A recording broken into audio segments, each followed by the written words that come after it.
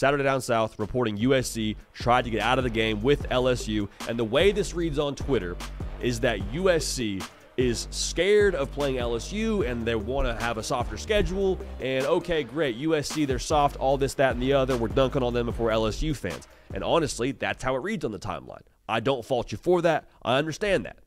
But I think when you look at this from USC's perspective, we would be wise to maybe consider all the vantage points involved in this. Because as a college football fan, when that game starts, that's going to be incredible.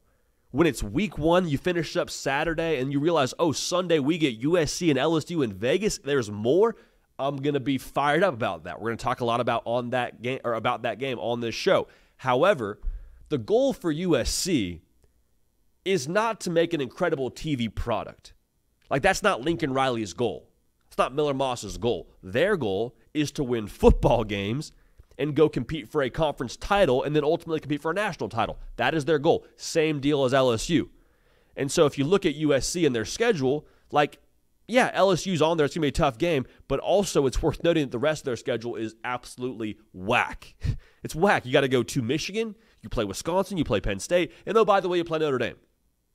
So if I'm trying to make the college football playoff, I don't think it's unwise to assume that 10-2 is probably right around that number you need to have to get in if we're using last year as our litmus test. 9-3 was the number 13 ranked team in the country last year. I believe that was LSU, which is it was LSU.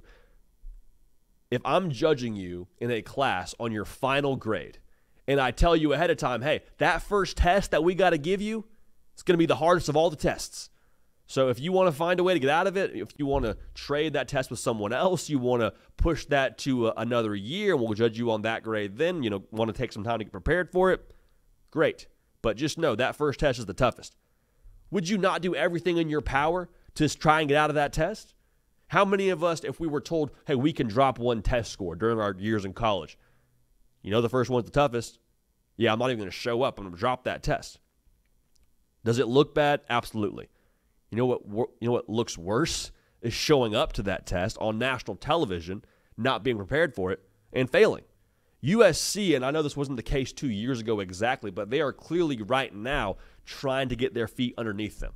Sounds like the AD Jen Cohen, as late as this past fall, was trying to get out of this game. New conference, new DC, new defensive staff, new quarterback.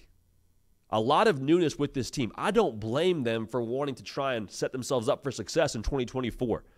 I think if you were to tell me they get LSU in a future season and maybe it's going to line up to where they have a softer conference schedule, if that's somehow the way the cards fall for USC, I don't know how they would. Okay, great.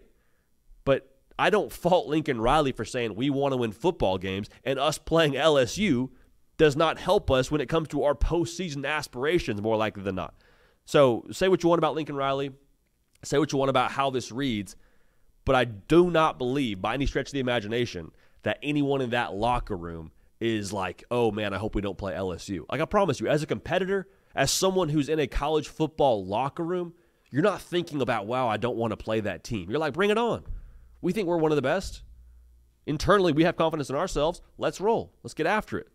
So I get it. I understand where Lincoln Riley's coming from. I don't think anyone's being soft. I don't think anyone's being scared. I think it's just, honestly, a good business decision if you're USC.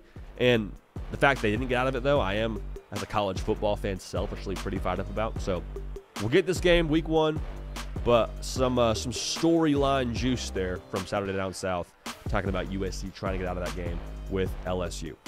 Hey y'all, thanks so much for watching. Subscribe to the channel here to make sure you don't miss an episode of The Hard Count. Also be sure to check out other videos on the On3 YouTube channel.